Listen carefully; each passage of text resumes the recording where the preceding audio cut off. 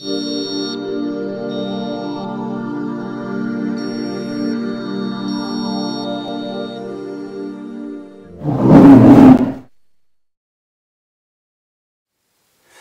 ladies and gentlemen, and happy IPA day. I've been looking forward to this day for a very long time. It is an excuse to drink some very, very good beers.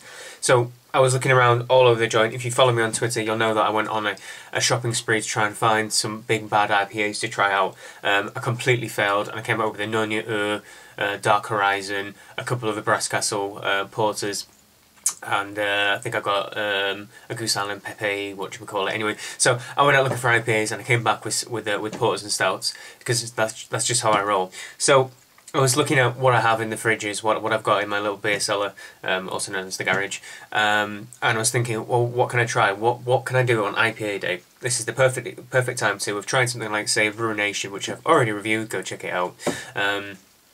And I missed the opportunity to do that. So I was looking, and my eyes fell upon this bottle, and I was going to save it, perhaps for the 100th review, when instead I thought, no, I'm going to crack it out on IPA day. I'm going to crack it out on IPA day because I think it's important too.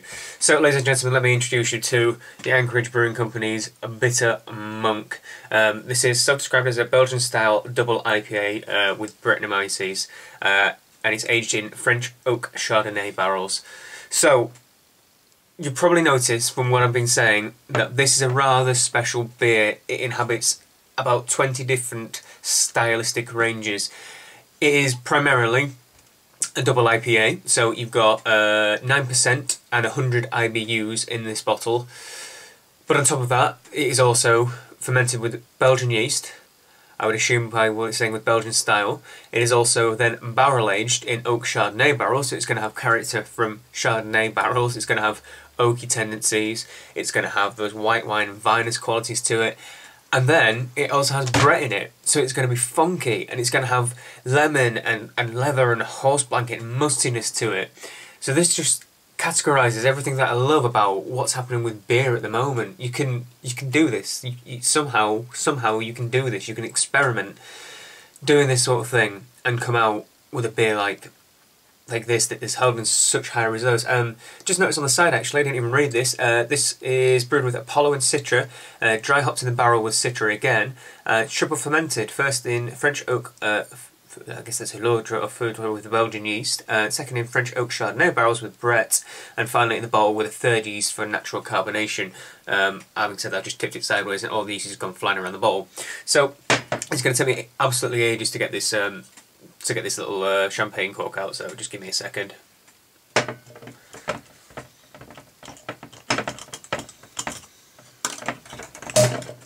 Well, hey, there we go. So it wasn't actually that hard. It was ready to burst. I've literally pretty much just took the cap off and it just pops, and you can see how much smoke's coming off it. Speaking of which, I'll just show you that. This bottle is one from June 2012. What am I looking? I saw it a second ago. I must know. Yeah. Yes, sorry. Yeah, June 2012. So it's about this is a year old now, so it might have mellowed out a little bit in terms of hop flavours, but I would love to see what it's like. I always find that these, oh look at that, it's bubbling away, fizzling away, so I'll pour it out while we're talking. I'd love to see what it's like in after a bit of aging. I always find that these sort of beers tend to get better with age. Wow. Yeah, Carbonation City to start. Can you see how fast and furious that is going on inside the glass? It is a beautiful colour. Now, considering I just shook it around a little bit, it's managed to not get much in the way of sediment in it. It's remarkably clear. Just a tiny, tiny little bit hazy, perhaps. Tiny bit of something going on in there. There's a wonderful three-finger head on the top of it. It is holy and frothy and uneven as heck as you'd expect, with a blend of 3 different yeasts doing 3 different things. So I should say triple fermented rather than yeast, but it's technically, I think it's a bacteria, or is it a wild yeast? Anyway, who knows? I can smell it. It's really pungent smell coming through. But in terms of looks, I mean, it's just a tiny bit lighter than what I call a double or an Imperial IPA colour. So it's more like a normal IPA colour, but I mean, it's still 9%, still strong as anything. So let's get a nose on it. Oh yeah. The Brett's coming through in waves, like lemony, kind of musty and funky and leathery smells, like I was saying earlier. Those that are coming through in abundance in the aroma. but I can also smell white wine, the kind of vinous white wine flavours, and oakiness, sweet kind of wood smell coming through it as well. And it's unbelievably complex. It's spicy too, actually. There's a little bit of burn at the back of the nose from some of the smells coming off it. So, you know, this smells absolutely glorious. It's again, the style is so here, there and everywhere. And bringing it all together in one glass, the smell is so complex and out there. I'll just top up the glass a little bit, see if I can't get a bit of... just give it a glug. See if I can't get some sediment in. I like yeast in my beers. I don't mind beers being unfined and unfiltered. I like the character that yeasts and impart on the beers. So right, less waffling. Let's get in there and let's give it a taste. So cheers guys, happy IPA day. I hope you have a fantastic beer in your hands right now. Cheers.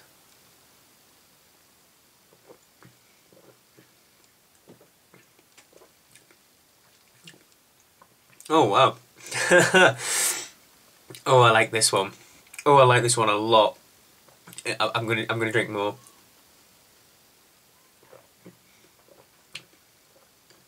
Oh, it's so hard to categorise. There is layer upon layer upon layer of flavour going on with this. It's hitting you. Every few seconds there's like a new flavour develops and just washes across the palate. I'm getting booze up the nose, but at the same time I'm getting white wine. It's oaky. I play the drums, and one of the drum kits I used to own was an oak drum kit, and it just smells like I've taken the skins off the drums and I've just put my head inside that wonderful oak smell. It's coming through right at the back of my nose, along with like a burst, a kick of the alcohol. And there's a ton of like elderflower with flowery, hoppy flavours, and they're really punchy. Everything. You know, including with the Belgian yeast that'll be estery and we'll be bringing in those kind of fruity flavours. They are there in a massive amount of abundance as well. Right through the nose and across the palate, right around the back of the palate.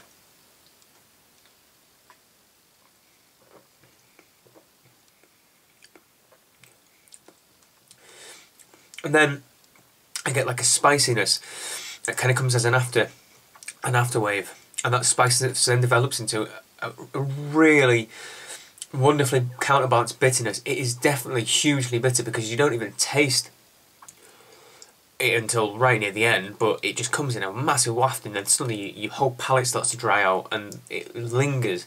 It's just lingering, really strong, quite aggressive bitterness. But you can tell it's really well balanced in that regard as well, because the flavour, and I might add that the flavour is balls to the wall. Every single flavour I'm describing is there in so much abundance and so vigorous that you couldn't miss it. And I'm sure there's so much more complexity to this beer, but I'm just washing over because these flavours are just obliterating my palate. But you don't taste that bitterness at all right at the beginning. The sweetness of the beer, that oak flavour, the floral notes from the yeast and from the hops, they dominate, and then the bitterness comes in and it just kind of lingers on the palate and just reminds you of what you've drunk. And I can still, little tidbits of taste of, especially of the oak, still mashing around the palate, and spiciness too, a little bit of spiciness. That again kind of just reminds you and just makes me want to take another sip, which I shall do.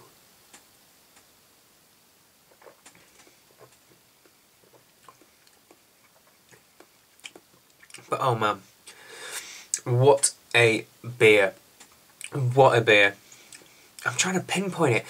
It's something. Elderflower is the closest I can come to describe it. That kind of floral, a taste of flowers. I think the only other thing I could ever describe it is kind of the edible flowers that you see around.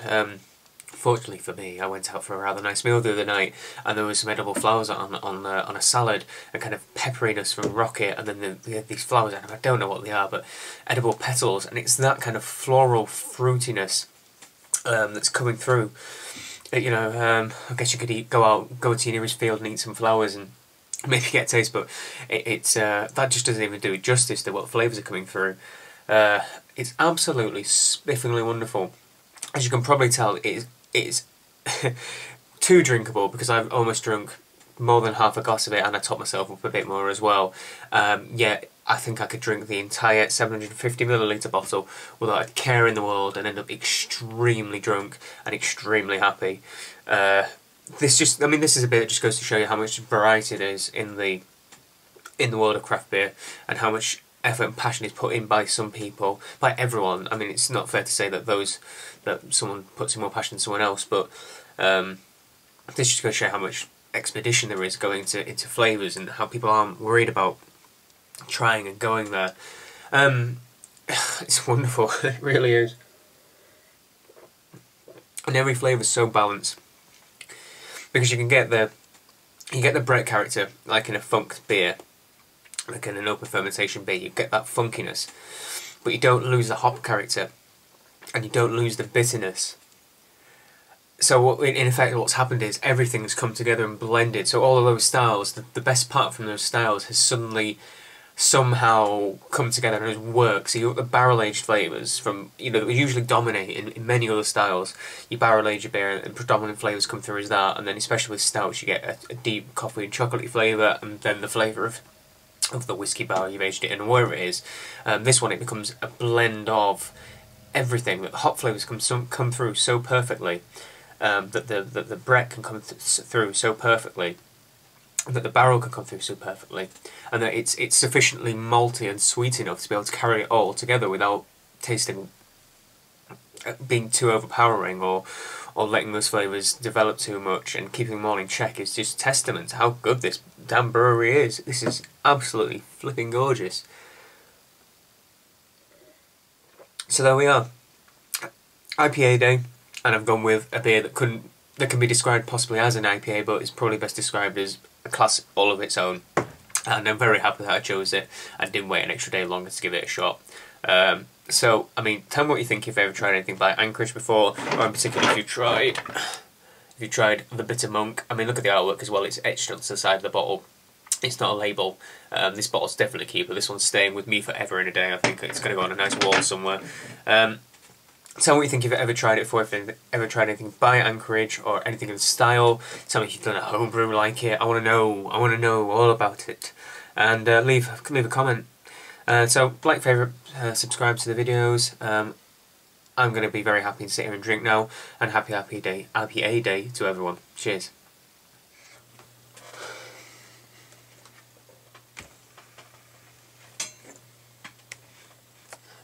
Alright, so my euphoric haze, I may have forgotten to actually give this one a review, so stick around and we should finish the beer. Oh, that mouthful is just as good as the first one I took. Now, I make it a steadfast rule that I never give anything a perfect 10 out of 10, because I probably will never find the perfect beer, and no beer can be perfect to my eyes. There can always be improvement, surely there can always be improvement. But I'm going to judge everything by 9s and 9.5s and 0.5 of a mark. This one's going to be 9.75 on the Richter scale. This one is absolutely stonkingly brilliant. It's probably one of the best beers that I have ever tasted, ever. The complexity, the cross-stylistic flavours that blend so perfectly well with each other.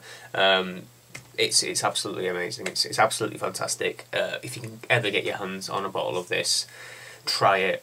My next task for life is going to be getting a bottle of this or a bottle of an Anchorage Brewing Company beer, and then trying to age it for a couple of years. So this one's a year old, but I'm going to get another one and leave it, just cellar it and leave it for as long as I physically can, and see how that changes the flavours in the beer. So there you are, 9.75. And like I said before, favourite, comment, subscribe, all of the above, and I shall see you again on the next Baby review. Thank you.